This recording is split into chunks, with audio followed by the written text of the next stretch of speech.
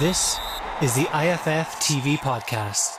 Hello, welcome to Irish Football Fan TV. I'm here joined by Ciaran Callan, and we are here discussing. Did you like the way I did that? I did that. I like that now. That was good. Callan would be my pronunciation, but don't mind the Dundalk accent. Oh well, I tried my best to be fair, but we're here doing. You did a great job. We're here doing the season previews, and you're first up, and we're doing Dundalk. So I actually kind of headhunted you, especially to do this. So, you know, every time I'm up to Dundalk way, and I need someone to talk to Dundalk, you're usually the man, and you seem to know everything regarding Dundalk. So no better person to get for the job. Yeah, no, I'm looking forward to the chat today. Obviously, there's been a lot of changes and stuff like that with Dundalk, so it's good to get a different perspective on things. So looking forward to getting stuck in. Yeah, well, I think before we get into the signings, Ciaran, I think going into the season before last, at the end under Vinnie Perth, I mean, Dundalk looked pretty unstoppable. I know they lost the FAI Cup finals, probably a bad memory, but they won everything else, like the league, the United Nations Cup, the extra time, the EA Sports Cup. EA Sports Cup, and there was one more I'm probably missing out on. But they basically won everything except for the FAI Cup. And like the start of last season, it was a slow start, but you know, the lockdown came in, and then it was the break from lockdown, and things just didn't go Dundalk's way, and they just didn't look like the Dundalk from old in that point of time. But kind of, what were your thoughts on last season towards the end? You know, I know he's got into the Europa League and stuff like that, so kind of is a mixed season. Yeah, it was a very strange kind of aspect of like it felt kind of the end of an era, so to speak, in terms of Stephen Kenny and Vinnie Perth. And Vinnie, look, there's no lying around this. There was media reports surrounding it that there had been accusations of interference and in terms of team selection and other things that came out in the newspapers. But it was. I didn't expect Vinny to go. If I'm honest with you, I thought they would have seen till the end of the year. I thought making a change, particularly in the midst of a European campaign, was a huge risk by the board of Dundalk FC, and they felt at the time that it was probably best. However, I think in terms of that, the players very much galvanised themselves, and like, you have to remember, there's an awful lot of experience still within that side. But last year, you're talking about players that really came to the fore. The likes of Brian Gartland, Gary Rogers had a very, very good second half of the season. You know, Pat Hoban led the line very well. But then the arrival of David McMillan, and he brought his experience of 2016. But then you still had the players like Dane Massey, you know, Sean Gannon. Like, all of these players, and Patrick McElhain, all these players had European pedigree from 2016, plus other league title winning experience. So these guys knew what it takes and what the standard was expected in order to win and to be successful. The appointment of Filippo Giovagnoli was very left field. Like, I don't think a lot of people saw it coming. There was a lot of names kind of being batted around. I'm led to believe that a former Irish international striker was being mooted, that he was going to come in.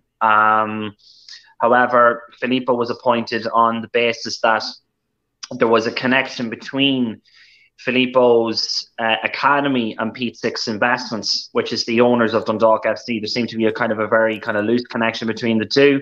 He's arrived in, but what he's brought in, and I think it's something that maybe Dundalk needed at that time, was a fresh voice and an impetus. But he kind of galvanized the group and made them very much a family. Now, from what I've been hearing, he's an exceptional coach. Like, he's a really, really good coach, and is really looking into developing young players and bringing them through. So that's something that's maybe has not been very much at Dundalk's forefront during this kind of period, that they've brought in tried and trusted or already established players, whereas in this idea, he'd be looking to bring players through. So that's something that's exciting. You only have to look at Tony O'Kane's grandson, Ryan O'Kane, who played against Bohemians the other day. He was absolutely exceptional at 17 years of age.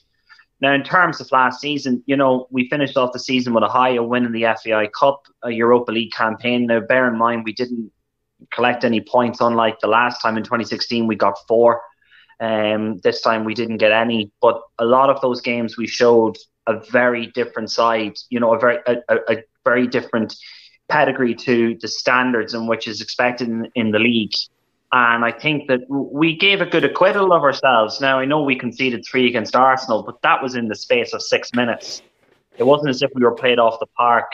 We had a very direct game plan. And I thought in the games against Rapid Vienna, we really could have gotten something out of those games. But all in all, it was a very mixed bag. But we also have to remember during the course of that period, we lost a very good friend. A lot of us lost a very good friend in Harry Taff.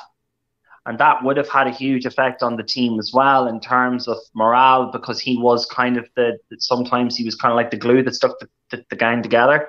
And he was a very close friend and confidant for a lot of people. So that, along with Vinny, like Filippo had a huge job going in there, because not only did he have to kind of change the culture shift, he also had to boost the morale and the mood amongst the players. And I think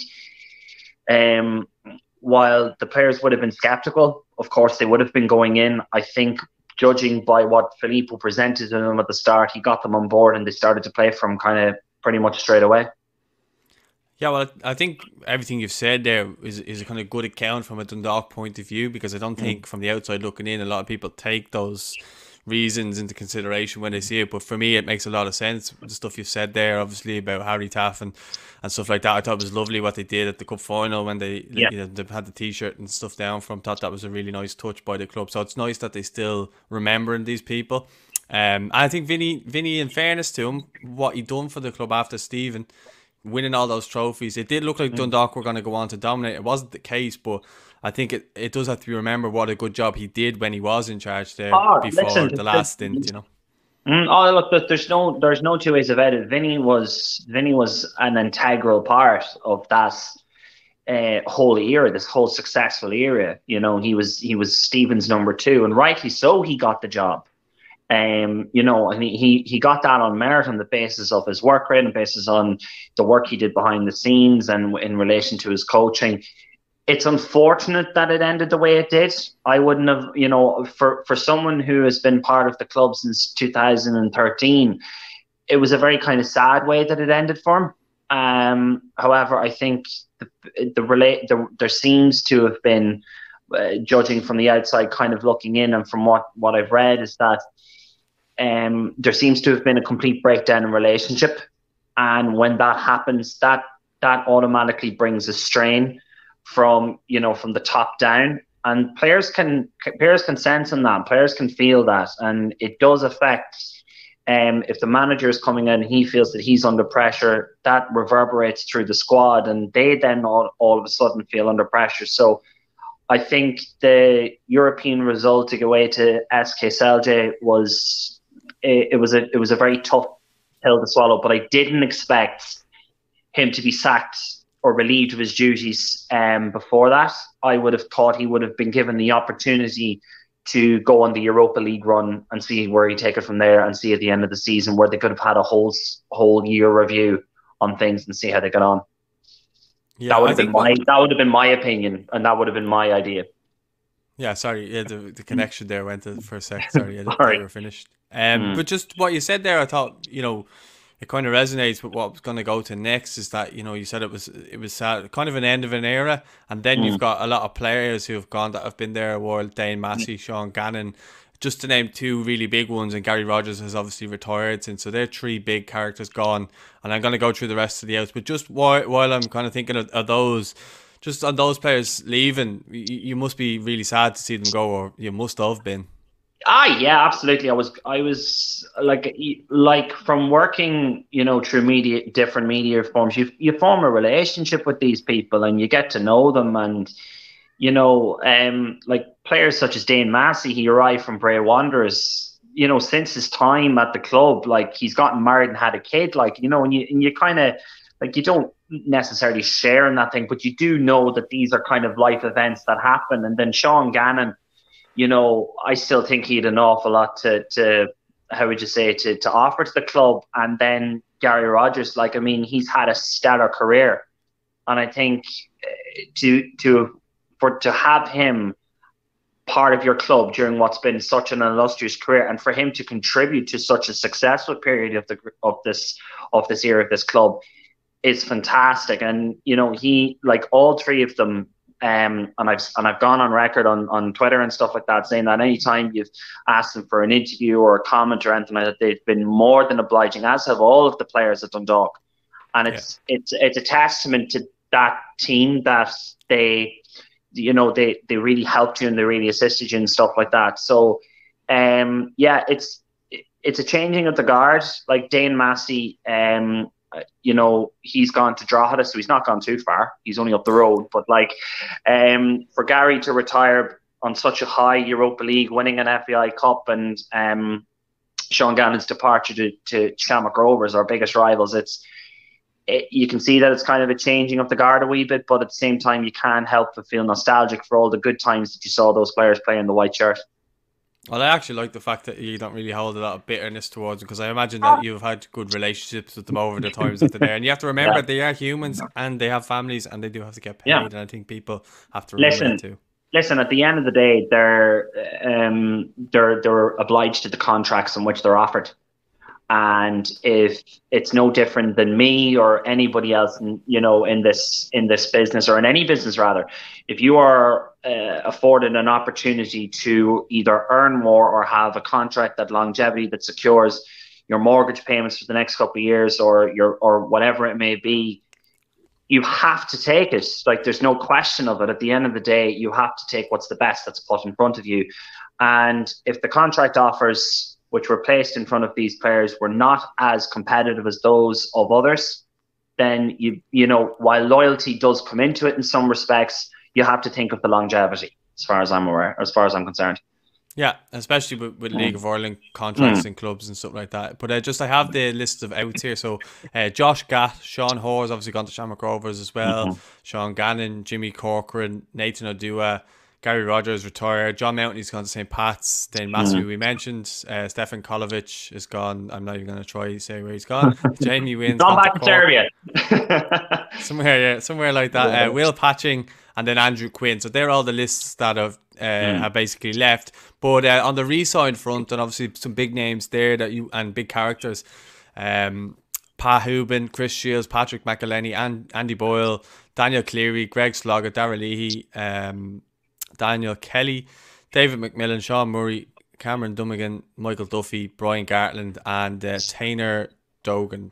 Tanner Dogan, yeah. Just one player that you mentioned on the exits that we actually never got to mention there was John Mountney. John Mountney's gone to St. Pat's. He's joined Stephen O'Donnell up there, and John Mountney has been there even before Stephen Kenny. He was signed by Sean McCaffrey in 2012, and he's been with us through everything. And I always kind of said to him that I always said about John was that he was in a lot of respects during Stephen Kenny's era, he was Stephen's go-to guy in Europe, a very solid dynamic player on the right wing, and he's another player that's kind of been part of this whole revolution. He was there when we were packing bags in order to pay their wages the following week, and he's gone from rags to riches, so to speak. So it's a new adventure for him, and I wish him the very best of luck. Another absolute cracking person. So I wish him the best of luck at Pats. There's no grudges there either. I don't have a grudge with anyone leaving. So I just thought it was important to give him a shout more, just as much as the rest of them. Oh, 100%. And I figured when I mentioned his name that you were going to anyway, so it all kind of worked out for the best. But yeah, of the bigger players that have stayed, though, obviously key players, Michael Duffy, and obviously the way David McMillan finished last season, it was key to get him back re-signed, I felt, as well. David offers something different to Patrick. Patrick Hoban and David McMillan are two completely different strikers in terms of their movement, in terms of the types of goals that they score. So it's, Patrick would be very much a player that would, hold the ball up, and he would bring other players in play off the last man and then make it into the area. Whereas David McMillan would be very much the kind of player that would live off the shoulder of a defender, and then he would beat them for pace. Also, David's dynamic aspect of sticking his head where not a lot of people would stick their heads to is he's a very brave individual, and you can see that particularly in a couple of goals that he has scored, particularly against, like, in European games. Remember the game against Rosenborg in 2017. It was a very low cross from Michael Duffy, but his header completely took it away from the goalkeeper. A very brave goal, but he's known for that, and he just has a knack of being in the right place at the right time. Patrick, look, I could be here all day talking about the type of striker he is, but he's so good, and he's such a powerful forward. Like, he's an absolutely excellent player. But what they're going to do, and I think if Filippo plays these two players right, is that he's going to have to deploy different players for different games. And Patrick, while he may be used for a game, say, against Shamrock Rovers, David McMillan could be used a game against Gimpat. It depends on the centre-backs that he's playing. So it's very important that Filippo is able to deploy these kind of players going into this season, that he knows the right player at the right time. I think you're correct in saying that, and it's also good to have a different option off the bench as well. But some of the ins as well, and Junior is one who obviously was top scorer there 2 years back. Just going to go through some of the ins now. Some of the pronunciations are a bit wild, so we'll do our best. Yeah. So Ole Erik Midstogen from Klaksvik, Alessio Abibi, Rivas Andrus Jurkovskis, Sonny Ragnar Natastad, Sam Stanton, that was an easier one, Peter Cherry, that was a really easier one, and then Junior Ogedi Uzokwe, I think I said right. And then am I going to call him Jesus or Jesus Chino Perez, the Tinder man? I don't know. We haven't swiped right in that yet. First, the Eric who's come from KI Klastovic, he looked like a really, really powerful player when he played against us in that playoff match. He scored the cracking goal against Gary Rogers, but he's remembered for that. But what he must be remembered is that he's a very dynamic midfielder, but he plays in that kind of number 10 role, sits behind the front man. So that's going to be something. He's a very, very tall player as well. This seems to be kind of a running feature of the players that Filippo has signed. He seems to realise that Irish players, just by their natural instinct, they're not 6'4", 6'5", kind of very tall players. They're ranging between the 5'9" to 6'1". So he's looking for that kind of aerial difference in threats. I've spoken to a player who played with, his name slipped out of my head. He's the centre back, Sonny. Is it Habibi? Yeah. Is it? No, not Alicio Habibi. The nice. Natastad. Natastad.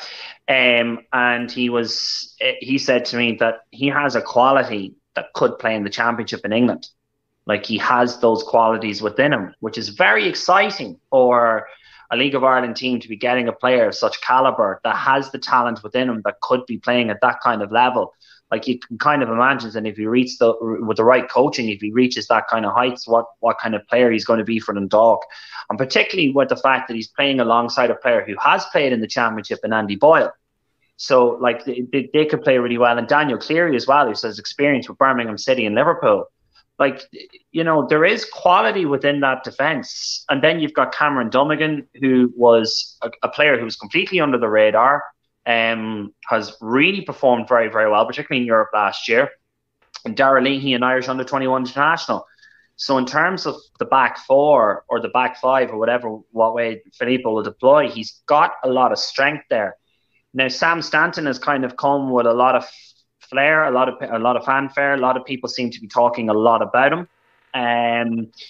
It remains to be seen. Like, I wouldn't be judging players based on one pre-season friendly against Bohemians, to be honest with you. But by the looks of things, there's aspects to the quality of these players, in particular the Latvian player that's arrived in for us. He looks like he could be very, very dangerous in terms of set pieces, but also that threat down the right wing, which has been vacated by Sean Gannon, something that he loved to do when he was at Dundalk, that he was given that kind of freedom to push down the right wing and create chances from the right. So, like, I mean, in terms of junior, he was very good when he was at Derry. I remember him being at Derry 2 years ago, and he was excellent, a real threat there. So that's something that Dundalk players would be very well used to. And then Jesus Chino, well, listen, he was due to come to us last year, and then I'm led to believe he got not a designated player position, but he got a basically the way that the MLS system is that they have to bring in a certain amount of college graduate homegrown players into their rosters every year. He was allocated one of them at New York City FC, who are the American affiliate of the City Group, Manchester City's group. Yeah. So, I mean, this guy has been trained with a very high caliber of coaches in a very high performance standard in New York last year. So, I mean, if this guy is under that kind of amount of coaching, I'd like to see what he's going to do when he comes to Oriel, what kind of qualities he's going to bring to the team, along with the likes of, there's actually a player who I've completely forgotten about talking about, Brian Gartland. Like, I know that people are saying that he's kind of going on in years and whatever, but he was absolutely exceptional during the second half of last year's experience, and he was my man of the match in at least two of the Europa League games last year. So he's going to bring that leadership as well, along with a guy who's been at the club for 10 years this year, and Chris Shields. Like, there's still an awful lot of quality in that side. And I think if you are able to gel these players in, and I know from listening to Pat Hoban's interview, like, they're saying that these guys are starting to fit in, but it's up to those players like Patrick Hoban, like David McMillan, Brian Gartland, who have been there before, and Chris Shields, who set the standard for these guys to rise up to. And if they do, then we're in for a good season. I actually forgot, maybe on that list of ins, that young lad O'Kane, who you mentioned earlier on, Ryan as well. O'Kane. He could be good this season as well. You know, he's 17, I believe. Yeah, he's 17 years of age. He's a player who signed a professional contract with the club. You know, I wouldn't be exactly throwing him in to start every game. You know, he's only 17. We have to remember this. There's still a lot of development, and give him a Phil Foden role. Yeah, exactly. And you know, you can see how those trinkets of those small pieces of appearances that Phil Foden was given at the beginning of his career to now, it's about blooding players like him in. And if you get the likes of Ryan O'Kane, if you're able to plug one of those players, maybe one or two every year, and start blooding them in, you know, all of a sudden you're getting not necessarily a conveyor belt, but you're definitely getting quality players that you're able to bring into the side, but have been surrounded by the culture at Dundalk. They don't have to, you know, begin to immerse. They already know what it's about. They already know what's required of them. And if that is the case, then, you know, you can see with the right coaching, which, if I'm led to believe, Filippo is definitely that. You know, you never know what could happen, because Filippo is known for talenting and nurturing young players. Yeah, well, obviously it sounds like, you know, with all the players coming in, it's going to be, I suppose, an exciting year, because it's a bit of a mystery kind of in terms of the players and what they're going to bring for you. Because I know in previous seasons you would have got some newer players in, like Kolovic and Odua and stuff like that, but you would have known the core group of the squad. But now it's kind of like a totally new squad almost coming in with some core members. So kind of from your perspective, if you're looking at the season, what would be an ideal season for you, or what would you take going into this season now, without kind of throwing all your cards on the table and saying you want to win everything, but on a realistic sense? On a realistic sense, look, listen, the players have said it themselves, that particularly one or two of them, you know, from interviews, they're not there just to make up numbers. They're there to fight to regain their league title. Now, I know that Shamrock Rovers are just as strong as they were last year. Now, I bet they've lost Jack Byrne and Aaron McAniff, which was a core kind of composite of their midfield. It was their linchpin, so to speak. Now, if the papers are to be believed, there's a certain former Dundalk player that's due to return to Shamrock Rovers. He could fill the gap, but that's not till July.